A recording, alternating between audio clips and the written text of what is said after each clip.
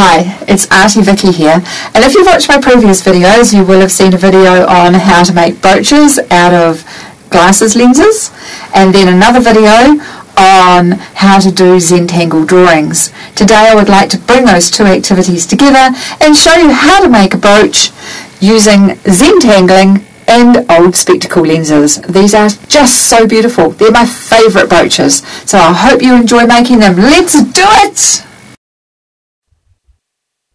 For my sample brooch, I'm using a rubber stamp with my initial on it, and I'm stamping that on an ordinary piece of computer printer paper. Then I'm drawing round the spectacle lens that I've taken out of the spectacles to give my outline, and I'm redrawing the rubber stamp because I didn't feel it came out dark enough. The next step is to divide my background into areas. If you want more information on the principles of doing Zentangles, please download my free book from my WordPress blog. But now that I've divided the background into areas, the concept is to fill each area with a pattern. I decided to do my brooch symmetrical, but you wouldn't have to do that. And the pattern I'm putting in here is just crisscross lines. Then I decided to do some more curves into these corner areas here.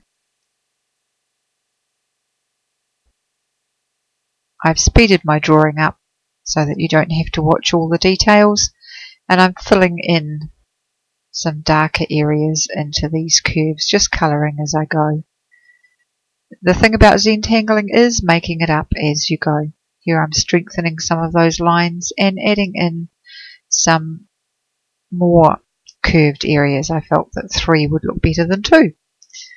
Now this area I'm doing a fairly complex pattern, and I haven't managed to zoom the camera in close enough for you to really see it, but you will find how to do this pattern in my free book.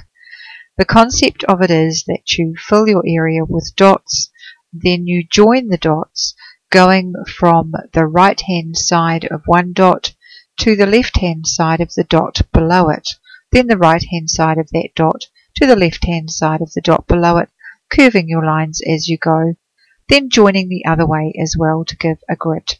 And I've duplicated that on the other side. I'm doing a sort of a lacy pattern here, and filling in the last part of the background of my brooch with this Catherine wheel explosion design. Notice how I'm going over the edge of my pencil lines. I want to make sure that my pattern goes right to the edge of my spectacle lens, so I'm going over the edge because I will cut it off later. The next step is to colour the pattern in, although it would have looked really good in black and white. Then I take the spectacle lens and coat the inside of it with PVA or white craft glue and press the paper into the lens thoroughly. Now I'm going to paint around the outside of the lens with the craft glue and put this black wool into it. I could have used embroidery thread or any other sort of cord that I might like around the outside of the brooch. I'm putting it round several times, cut the excess off, and now I'm going to coat that wool in the white craft glue all around it. Make sure it's saturated in the glue. Now I've wiped the extra glue off the front of the lens and leave it to dry. When it's totally dry, cut the extra paper off.